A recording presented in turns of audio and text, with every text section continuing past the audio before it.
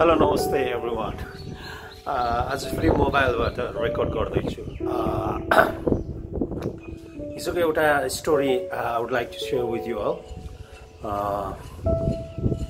यो इटहरी उपमहानगरपालिका वडा नम्बर 2 मा एकजना युवकमा कोरोना भाइरसको संक्रमण देखिएपछि 5 दिन इटहरी वडा नम्बर 2 र 1 सिल गरिएको थियो। त्यससँगै 20 जहाँ म बस्छु, मेरो वडा हो, यहाँ पनि अत्यन्तै टाइट गरिएको थियो।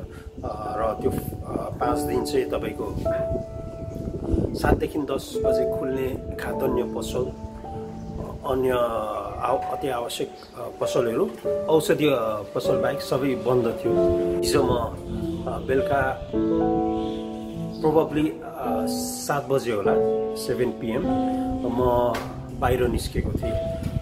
एक राउन्ड म मेरो गाउँ डुल्छु के छ अवस्था भनेर बुझ्नको लागि, र फिजिकल्ली आफूलाई एक्सर्साइज पनि हुन्छ, वकिङ पनि हुन्छ भनेर। घरबाट मेरो घर तरहर चोक यो हाइवेको छेउमा भएकोले तुरुन्तै म निस्केपछि हाइवे आइहाल्छ। म निस्केको केही मिनटमै मैले त्यहाँ केही मानिसहरू देखेँ। त्यसमा पनि एकजना maybe 22-24 just more or less 22 years old को एकजना बहिनीलाई देखेँ भनौँ। अब त्यसपछि उहाँसँगै एकजना भाइ पनि हुनुहुन्थ्यो, अलिक सानो फुच्चे। मैले देखेँ मात्रै, वाच गरिनँ। म त्यसपछि आफ्नो बाटो स्ट्रेट रोडमा हिँडेँ। रोड बनाउँदैछ, अर्को साइडबाट, एक साइडबाट गाडी कुदाउने, अर्को साइडबाट चाहिँ सडक निर्माण भइरहेको कारण चाहिँ हिँड्न सजिलो छ। त्यो वेमा चाहिँ गाडी कुद्दैन र मलाई सजिलो हुन्छ, अरूलाई पनि सजिलो हुन्छ। म हिँडिसकेपछि त्यो रोडमा मेरो पछि उहाँ आउँदै हुनुहुन्थ्यो, त्यो बहिनी। त्यसपछि मैले उहाँलाई एक्लै देखेँ। अघिसम्म मैले 2 जना देखेको थिएँ, उहाँलाई एक्लै देखेँ, भाइ देखिनँ। मैले यो पनि नोटिस गरेँ कि they were trying to like केही रोडमै बसेर केही समय आई गेस लिफ्ट माग्नको लागि ट्राई गर्दै हुनुहुन्थ्यो। म आफ्नै वेमा हिँड्दै थिएँ, उहाँ पनि पछि आउनुभयो। त्यसपछि उहाँको स्पिड यति बढ्यो कि मभन्दा एकदम, अब म आफैमा स्पिड हिँड्ने मान्छे, मलाई पनि उहाँले टपेर हिँड्नुभयो। त्यसपछि लाइक मदेखि अलिक उता गएपछि उहाँले हातमा रहेको घडी हेर्दै हुनुहुन्थ्यो। Maybe she was worrying about the time. उहाँको समयको उहाँले चिन्ता गरिरहनु भएको थियो कि भन्ने मैले फिल गरेँ। बट आई कुडन्ट आस्क, र मैले आई डिडन्ट आस्क अल्सो। म आफ्नै वेमा हिँडेँ। त्यसपछि हम्ससम्म आयो। हम्सतिरकै मान्छे होला भनेर मैले ख्याल गरेको थिएँ, तर हम्स आइसकेपछि पनि उहाँ हम्स कतैतिर जानु भएन, न हम्सतिर न उता फार्म साइडको वेतिर डङ्गल टोलतिर कतै जानु भएन, स्ट्रेट जानुभयो। पेट्रोल पम्प पनि क्रस गर्नुभयो। There C tried to ask for a lift once. एकचोटि चाहिँ लिफ्टको लागि ट्राई गर्नुभयो, तर कसैले गाडी रोकेन। त्यसपछि मलाई अलिकति उहाँप्रति इट्स इन ट्रबल जस्तो फिल भयो। अनि म साइडमै हिँडेँ। उहाँ लेफ्ट ह्यान्डमा थियो, म राइट साइडमा थिएँ। अनि अब बर्गाछीसम्म जान्छु। हाम्रो तररापछि हम्स आउँछ, हम्सपछि बर्गाछी आउँछ। मेबी बर्गाछीको हुनसक्छ भन्ने लाग्यो। त्यहाँसम्म गएँ, त्यहाँ पनि हुनुहुन्न रहेछ, त्यहाँको पनि। त्यहाँ फर्दर उहाँ अगाडि बढ्नुभयो। त्यो बिचमा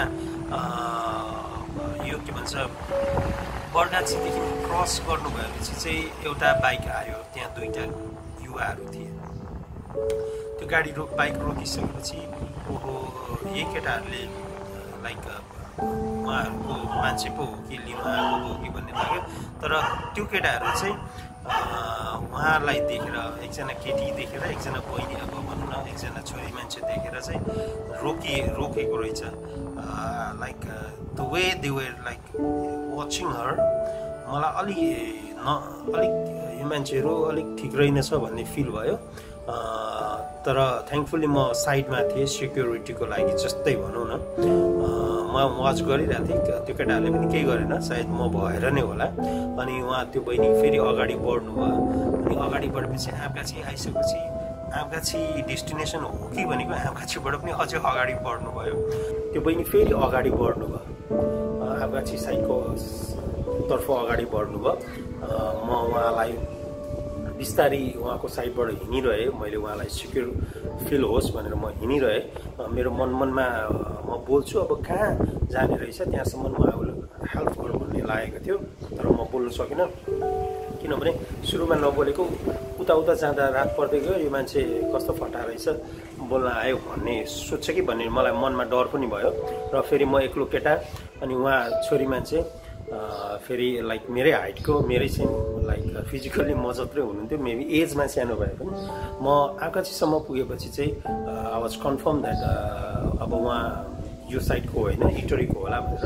अनि यातायात कार्यालय छेउमा पुगेपछि चाहिँ त्यहाँ उज्यालो थियो र उहाँलाई पनि डर फिल नहोस् भनेर excuse me I am a journalist, म जर्नलिस्ट हो र मैले कार्ड पनि लगाएको थिएँ, कार्ड देखाएँ, मेरो यहाँको कार्ड देखाएँ। अनि त्यसपछि मैले उहाँलाई भने आई एम अ जर्नलिस्ट, तपाईँ अलिकति समस्यामा हुनुहुन्छ जस्तो लाग्यो, इटरी हो तपाईँ, जाने कहाँ हो इटरी हो भनेर भन्दाखेरि हजुर भन्नुभयो। इटरी कहाँ हो भन्दा इटरीदेखि अझै उता भन्नुभयो। अनि भरे मैले बोल्नु स्टार्ट गरिसकेपछि उहाँ पनि बोल्नुभयो।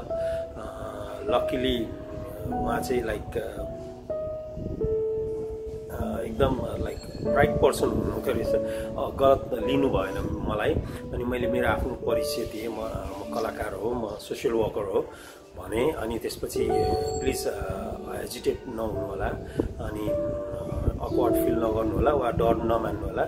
म यदि तपाईँलाई हेल्प गर्न सक्छु भने म गाडी रोकिदिउँ भने। अनि त्यसपछि उहाँले हुन्छ भन्नुभयो, तर टिप्परहरू आइरहेको थियो, टिप्पर हिँडिरहेको थियो बढी नै।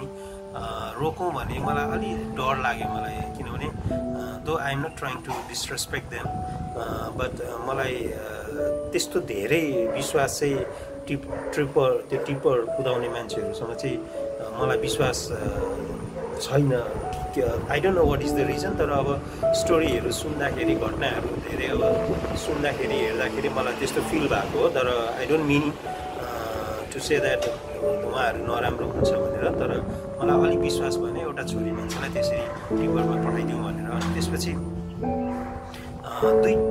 तीनवटा कार्डहरू आयो, दुईवटा होला, 2-3वटा यस्तै समथिङ डक्टर्स हस्पिटलको एच साइन लेखेको। एउटालाई चाहिँ मैले I tried ask for a lift, रोकेन। अनि बाइक 3वटा बाइक थियो, त्यो बाइकमा चाहिँ फेरि एउटामा चाहिँ सिङ्गल थियो। अब फेरि डर लाग्यो मलाई, राति छोरी मान्छेलाई भन्ने डर लाग्यो। त्यसमा एक्लो मान्छे छोरी, 7-7:30 बजिसकेको थियो होला हामी त्यहाँसम्म पुग्दा। अनि डर लाग्यो। मैले त्यसपछि हलगडासम्म गएर म त्यहाँ एकजना मेरो भाउजू हुनुहुन्छ त्यो पुलिस बिटमा, हलगडाको पुलिस बिटमा ट्राफिक मेरो एकजना भाउजू हुनुहुन्छ, मेरो प्रिय साथी, कलाकार तथा एक्स नेपाल आर्मी मेरो प्रिय साथी रमेश कटवालजी, उहाँको श्रीमती चाहिँ त्यहाँ काम गर्नुहुन्छ। आई मिन लाइक त्यहाँ त्यो चेक पोस्टमा हुनुहुन्छ, त्यहाँको ड्युटी उहाँ त्यहाँ छ। अनि मैले आई वाज एक्सपेक्टिङ उहाँ त्यहाँ हुनुहुन्छ होला भनेर मैले रमेशजीलाई फोन गरेँ। अनि रमेशजीलाई फोन गरिसकेपछि उहाँले भाउजू घरमा हुनुभएको र खाना खाँदै गरेको सुनाउनु भएपछि मैले यस्तो यस्तो समस्या छ भनेर मैले उहाँलाई सुनाएँ। अनि त्यसपछि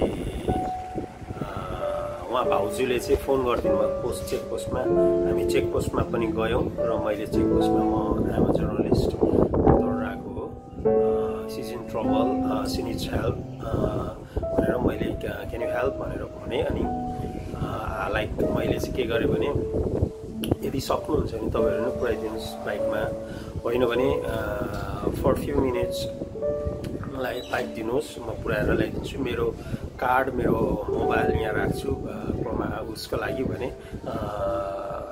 त्यसै पनि अब भाउजूले फोन गरिसक्नु भएको थियो, उहाँहरूको अविश्वास त थिएन म माथि। तर सरकारी गाडी चाहिँ दिन नमिल्ने मात्र होइन, उहाँहरूले पनि तपाईँको यो पोसाक उहाँहरूको त्यो ड्रेस नलगाएको बेला कुदाउनु पाउनुहुन्न रहेछ। फेरि एउटै मात्रै गाडी त्यहाँ रहेछ त्यतिखेर, अनि हल्ला साप मात्रै हुनुहुँदो रहेछ, हसी साप हुनुहुन्न रहेछ। अनि उहाँहरूले वी आर सरी, हामी चाहिँ तपाईँहरूलाई तपाईलाई चाहिँ गाडी रोकेर पठाइदिन सक्छौँ बरु त्यो गरिदिउँ भन्दाखेरि मलाई गाडी चाहिँ म आफै रोक्न सक्दिनँ मलाई त्यसमा विश्वास भएन त्यही भएर मैले आएको anyway thank you very much भने अनि उहाँलाई बहिनीलाई मैले भने अब उहाँहरूले सहयोग गर्न सक्नु भएन के गर्ने म तपाईँलाई इटरीसम्म छोडिदिन्छु इटरीमा मेरो साथीहरू छ इफ पोसिबल म I will try to ask them for the help अनि तपाईँलाई त्यहाँ पुऱ्याइदिन्छु भने उहाँले खनारदेखि पनि टाढो रहेछ त्यो ठाउँ चाहिँ उहाँ काम गर्ने फ्याक्ट्री चाहिँ अनि हिँड्दै गयौँ हामी आर्मी क्याम्पसम्म पुगेपछि चाहिँ मैले मेरो प्रिय भाइ शम्भु यादवलाई फोन गरेँ एन्ड देन शम्भु यादवलाई फोन गरेपछि लाइक 8:30 समथिङ यस्तै वा 8 बजेको थियो 8:30 समथिङ यस्तै भएको थियो होला अनि भाइलाई आमा बुवालाई भनेर यस्तो कन्डिसनमा चाहिँ एकजना छोरी मान्छे छ त्यो ठाउँमा हाम्रो छोरी चेली भएको भए कस्तो हुन्थ्यो सो लाइक कुनै रङ सेन्समा होइन we are just trying to help भनेर तिमी भन भनेपछि उहाँलाई त्यो फेरि मैले जति पनि फोन गरेँ भाउजूलाई फोन गरेँ मेरो साथीलाई पनि मैले गाडीको लागि फोन गरेको थिएँ ऊ चाहिँ डरायो अनि त्यसपछि डिस्कम्फर्ट फिल गरेँ डरायो भन्दा पनि अनि त्यसपछि भाउजूलाई फोन गर्दा पनि रमेशजीलाई फोन गर्दा पनि मैले लाउड स्पिकर गरेँ ताकि उहाँले सुन्नुहोस् भनेर अनि मैले शम्भु भाइलाई फोन गर्दा पनि उहाँ बहिनीलाई सुन्ने गरी नै मैले लाउड स्पिकर गरेँ बोलेँ उहाँलाई पनि सुनाइदिएँ अनि ताकि उहाँले फिल नगरोस् कि गलत गर्दैछ यो दाइले भन्ने अनि इटरी गएर हामी गोर्खा डिपार्टमेन्टको अगाडि सङ्गीत चौकमा त्यहाँ आउँछु दाइ भनेपछि फाइनल्ली शम्भु भाइले मान्यो उसलाई गाह्रो हुन्छ भन्दै थियो सफारी पक्रिन्छ पुलिसले भन्दै थियो म त्यसको रेस्पोन्सिबिलिटी लिन्छु भने अनि ठ्याक्क शम्भु भाइ आयो शम्भु भाइ आएपछि लाइक मलाई पनि अलिकति के अरे अलिकति साहस बढ्यो म एक्लै भए पनि पुऱ्याइदिन्थेँ त्यो कन्डिसनमा not because she was beautiful or she was a girl यदि कुनै एउटा केटीको ठाउँमा तर छोरी मान्छे अब छोरा मान्छे त छौँ हामी जान सक्छौँ त्यो रातको अवस्थामा 7 बजेपछि तरहरमा हुँदा साथ थियो त्यस्तो अवस्थामा थियो भने मलाई लाग्छ म मात्र होइन every main with a kind heart ले चाहिँ त्यो हेल्प गर्छु होला मैले जस्तो हेल्प गर्छु होला शम्भु थ्याङ्कफुली शम्भुले सफारी ल्याएपछि हामी खनारतर्फ गयौँ खनारभन्दा अझ उता रहेछ धागो फ्याक्ट्री बहिनीको उहाँ चाहिँ लिम्बू थर्की तालतलाया इटरी 2 होला तालतलायामा बस्नुहुँदो रहेछ र त्यहाँ फ्याक्ट्रीमा काम गर्नुभएको चाहिँ 1.5 महिना भएको रहेछ त्यो कन्भर्सेसनमा दौरान उहाँले मलाई जानकारी गराउनु भयो बोल्दाखेरि थाहा पायो अनि त्यसपछि ताप्लेजुङ घर रहेछ पुर्खौली घर अलैँची थोरै अलैँची रहेछ उहाँकोमा हामी लाइक बिजनेस त्यस्तो धेरै होइन कम अलैँची अनि बाबा चाहिँ ताप्लेजुङ जानुभएको रहेछ घरमा चाहिँ उहाँ चाहिँ मम्मी अनि भाइ र बहिनी अनि उहाँ चाहिँ जेठी छोरी उहाँ चाहिँ किन आउनु भएको रहेछ भने उहाँ चाहिँ उतै होस्टेलमा बस्नुहुँदो रहेछ त्यो फ्याक्ट्रीकै उयसमा हिजो बिहान चाहिँ 4 बजे त्यो खनारदेखि पनि अझ उता दुबीको नजिक भनौँ दुबी चोकको नजिकको एउटा फ्याक्ट्री आई फगट द नेम त्यहाँबाट 4 बजे बिहान हिँड्नु भएको रहेछ किन भन्दा पुलिसको डरले पुलिसले चेक गर्छ भनेर नि हिजो राति 7 बजे हिँड्नुको कारण पनि दिउँसो पुलिस छ चेक गर्दैछ भनेर उहाँ डराउनु भएको रहेछ घरमै बस्नु हुँदो रहेछ बाहिर त्यति निस्किनु हुँदैन रहेछ त्यही भएर उहाँलाई अलिकति डिस्कम्फर्ट अरू भएको भए दिउँसै हिँड्थ्यो होला हिँड्नु त आँटले फेरि उहाँ पनि आँटले नै हिँड्नु भएको रातको 9 बजे चाहिँ उहाँको ड्युटी रहेछ 9 बजे सो फेरि त्यो फ्याक्ट्रीमा चाहिँ मान्छे भएन भने रुममै लिनु आउँछ मान्छे त्यति छैन लकडाउनले गर्दाखेरि त्यही भएर म जानुपर्छ भनेर चाहिँ उहाँ जानुभएको छ मम्मीले आज नजाऊ भोलि जाऊ भन्नुहुँदा पनि उहाँ जानुभएको रहेछ मैले त्यस्तो राति चाहिँ छोरी मान्छे एक्लै हिँड्नु हुँदैन है अबदेखि चाहिँ नहिँड्नु होला सबै म जस्तै नवीन गुरुङ जस्तै मान्छे नभेट्नु सक्नुहुन्छ so be careful next time र यो कोरोना भाइरसको के कस्तो छ अवस्था केयरफुल हुनु होला हामीलाई सबै ठिक छ भन्नुभयो केयरफुल हुनु होला भने अनि त्यसपछि उहाँलाई मैले उहाँको फ्याक्ट्रीको गेट अगाडि नै हामीले छोडिदिउँ समूह भएर मैले अनि उहाँले थ्याङ्क यू दाइ भन्नुभयो लाइक प्लेजर मलाई मिल्यो मैले खुसी व्यक्त गरेँ खास के भन्दै हुनुहुन्थ्यो भने तपाईँलाई अप्ठ्यारो हुन्छ होला घर ब्याक हुनुको लागि भन्दै हुनुहुन्थ्यो मैले इट्स नट अ प्रब्लम तपाईँ सुरक्षित पुऱ्याउनु सक्यो त्यो नै मेरो लागि ठुलो कुरा हो भनेर अनि like I was seriously by heart happy भए शम्भु भाइले पनि दाइ तपाईँ पनि कस्तो मान्छे अचम्मको मान्छे यस्तो बेला क्रिटिकल अवस्थामा यो लाइक यस्तो कामहरू गर्नुहुन्छ पहिले पनि त्यो के अरे बाढी पीडितमा पनि त्यस्तै गर्नुभयो सहयोग गर्नुभयो अहिले त घरमा बस्ने हो यसरी हिँड्ने होइन भन्यो बट लाइक म उहाँलाई पुऱ्याउनु हिँडेको थिइनँ म हिँड्दाखेरि बाटोमा उहाँ देखेकोले उहाँको ठाउँमा त्यो ब्युटिफुल गर्लको ठाउँमा कुनै अर्को मान्छे हुन्थ्यो एक्लो छोरी मान्छे हुन्थ्यो र ट्रबलमा हो कि भन्ने मलाई फिल हुन्थ्यो एउटा अभरमा पर्नु भएको छोरा मान्छे भए मेबी जानु सक्थेँ तर छोरी मान्छे चाहिँ म आई वुड डेफिनेटली म चाहिँ यस म चाहन्थेँ नै म किनभने त्यो ठाउँमा मेरो छोरी चेली हुन्थ्यो भने पनि के हुन्थ्यो त मैले त्यो पनि विचार गरेँ अनि त्यो भएर मैले उहाँलाई शम्भुले सफारी लिएर नआएको भए पनि खनारसम्म उहाँको डेस्टिनेसनसम्म हिँड्दै पुऱ्याएर म फर्किन्थेँ भन्ने सोचिसकेको थिएँ त्यो चाहिँ म इमोसनल्ली सोचिरहेको थिएँ किनभने पछि आउँदाखेरि उहाँलाई छोडेर आउँदाखेरि इटहरीबाट चाहिँ हिँड्दै आएँ म शम्भुको सफारी त्यो चार्ज कम भएकोले अनि त्यतिखेर धन्न अब घर नजिक आइपुगेपछि चाहिँ पानी चट्याङ हुरी बतास सबै पर्यो भगवान्ले मलाई बचाउनु भएको रहेछ एउटा पुण्य काम गर्यौ तिमीले धर्म गर्यौ भनेर उहाँ जस नभए बिच बाटोमा मलाई अप्ठ्यारो हुन सक्थ्यो थ्याङ्क्स गड यामको घर गएँ मेरो साथीको मैले was that like a good decision by me मैले उहाँलाई हेल्प गर्नु गएँ यो राति यो यस्तो अवस्थामा एक्लो छोरी म एक्लो केटा उहाँ एक्लो मान्छे भनेर सोध्नु गएको थिएँ याम सुतिसकेको रहेछ अनि ब्याक टु घर आउँदाखेरि श्रीभक्तको मेरो साथी श्रीभक्तको रुम चाहिँ बत्ती बलिरहेको थियो ओपनै थियो ऊ स्टिल सुतेको रहेनछ लगभग 10 बजेको थियो म घर आइपुग्दा अनि म उसकोमा गएर मैले मेरो स्टोरी सुनाएँ मैले राम्रै गरेँ कि बा के गरेँ कि तिमी भए के गर्थ्यौ भनेर मैले उसलाई पनि प्रश्न गरेँ उसले पनि